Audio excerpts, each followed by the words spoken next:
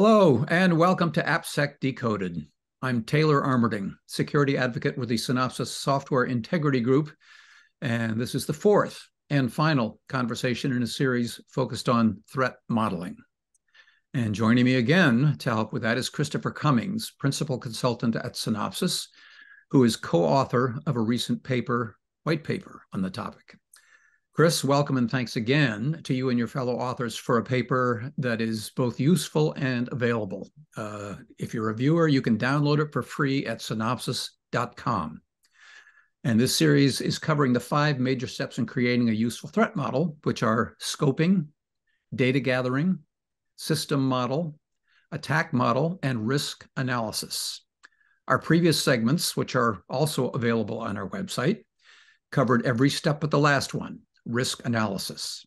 So let's get into it. As the paper says, risk analysis seeks to evaluate 2 attributes of a threat, likelihood and potential impact. What factors determine likelihood? Thank you, Taylor. And again, appreciate you for having me here today and wrapping up our sessions.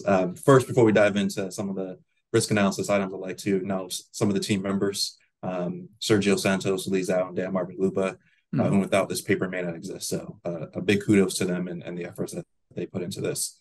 So as we think about likelihood first, the factors that we typically include are around access, right? So this talks about what type of access a person may have. Is this internal access? Is this physical access? Is this something exposed to the entire internet?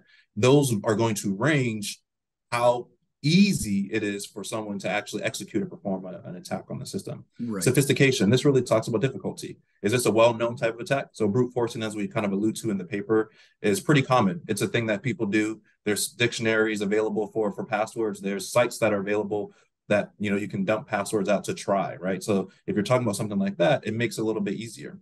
Motivation, this one's highly debated and highly contended in the sense that you can't really determine attacker's motivation. But what you can determine a bit is, is it assets that someone may be interested in? Yeah. Specifically, a banking application. If I can steal money, I might be a little bit more interested in that than stealing someone's picture, right? Yeah. So I might be a little bit more highly motivated. Controls and precedent, right? So are there controls we talked about previously? Is there a control available to stop me, right? This also talks to the difficulty of the attack and precedent as something happened before. Right, if there's a known history of known vulnerabilities or known attacks that you may have to bypass, these are all factors that are going to possibly increase or decrease an attacker's likelihood to succeed in an attack. Right. Okay, and you have 6 rankings of likelihood, ranging from low to high, highly likely to impossible. So explain those, right? I mean, I guess we all understand impossible, but explain the other ones a bit, along with how they can be used.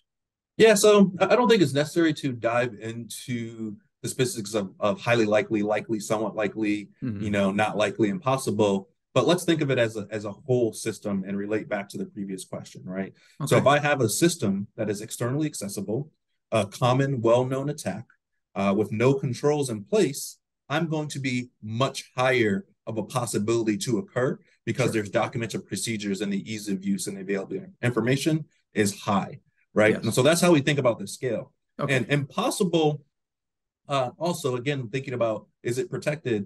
Nothing is really impossible, but the likelihood is so low that we're not necessarily concerned about it. So if it's protected from an internal network, not on the internet, only physically accessible to 2 people, and you have to bypass 18 doors, right? Let's call it impossible for the intentions of our paper. And so that's what the scale is intended to do, right? It's intended to provide some color to what may occur. And as we think about risk, what we may want to prioritize a bit more. So it's likely that we're going to prioritize external threats a little bit more than something that's going to be internal, physical access and lockdown. Right. Okay, likelihood. And now impact. What are the factors that help assess the possible impact of a threat? Yeah, so when we think about impact, we think about number of assets and scale, right? So am I compromising the system and getting one piece of data back? Am I affecting one user? Also, one of the things that's not mentioned in there as well is like financial implications might actually be a thing as well too. If I take one piece of information, does that cause some financial harm to the company? The sort of compromise. Is it a compromise that allows me to gain full access to a system or to a computer so that I have full read and write access?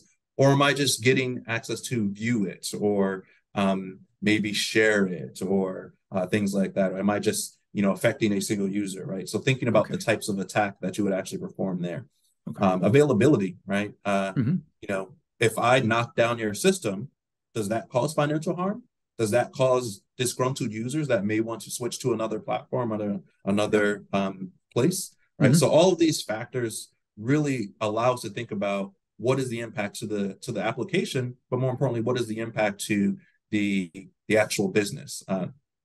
There's a couple industry-specific things, that we won't go into to detail on that, but a big factor as well is business risk. So as we talk about in scoping and understanding the objectives of the application and system, business risk allows us to determine what may be a little bit riskier than others, right? Some applications or some companies might find defacement of their website extremely impactful. So that's a thing that they might be concerned with. Another might be concerned with privacy of certain types of information. So that might be extremely impactful. Putting all of those factors together really shapes up, what the impact might actually be. Okay, there's also an impact ranking scale. And basically, I mean, I would think for both likelihood and impact, we're talking about something that will help you set your priorities, right? So explain the ranking scale and how that can be useful. Yeah, exactly. That's exactly what the goal is, right? So similar to likelihood, you're going to have, an impact scale that talks about the damage, so to speak, of what that threat or successful threat might actually cause. Right. Where on the high end, you're going to have something like a critical, right? This is the most harmful thing that could actually happen to a system, to maybe something like a negligible, informational, or minimal, depending on the model that you're using. And I think importantly to kind of address what you're talking about is the risk. So putting the likelihood and the risk together then helps you determine the likelihood and the impact, together helps you then determine the risk. And the risk can be used as a mechanism to prioritize, right? So if we have something that's highly likely and a critical impact to the company, we probably want to target that first and make sure that we have the proper controls in place. Where something is not likely to occur and also causes minimal damage, maybe we can prioritize that a little bit later. There's all sorts of methodologies and thoughts behind how you prioritize based on that ranking. Some folks might want to prioritize anything that's a critical impact. Some folks might want to target things that are highly likely regardless of the impact. So that's really what the model is there for. It's to simplify and break down, the risk levels and severities of those issues to a manageable, single value, right? Sure. Let's sort of wrap it up here with the cybersecurity caveat, which it's always there, and I think you've alluded to it. Nothing is perfect, which means nothing can make you entirely bulletproof. But that doesn't mean threat modeling is worthless. In fact, it can make you a much, much more difficult target. So, just sort of to wrap up, can you summarize some of the ways that it does that? Yeah, I think the biggest one is what's commonly known as defense in depth. So doing threat modeling is another security activity that allows you to understand the threats, where those threats may occur, how they impact your system. So combining that with other services bolsters your entire security portfolio and security posture. But a big thing to also consider here too is that the nice thing about threat modeling compared to other security activities is that it can be a paper-based exercise. You don't need a running application. You don't need source code. You can just talk to people as we talked to at the interview process. We can look at design documentations and say, hey, before you actually go design this is a threat you might want to consider and a control you might want to build. So as opposed to trying to fix something after it's actually already deployed, you can do a threat modeling exercise as early as the ideation and design phase and making sure that when you build it, you're building it properly. And then on the other side, maybe you built something already and you're going through iterative changes and you want to make sure that the new changes you're adding are adequately being addressed. So threat modeling then gives you that big perspective.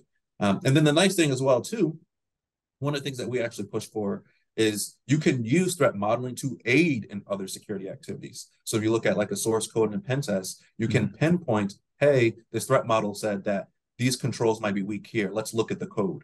Or that we're missing this control here. Let's try to pen test it, see if we can actually exploit that flaw that we found in the design phases. So the use cases are endless, as we kind of talked through a bit and allude to in the paper. But it's really about understanding the risk, addressing that risk, and identifying what controls and mitigation tactics should be in place. That's awesome. It should make everybody want to read the white paper. Exactly. Thank you. So thank you very much, Chris. We've had 4 really good conversations about this.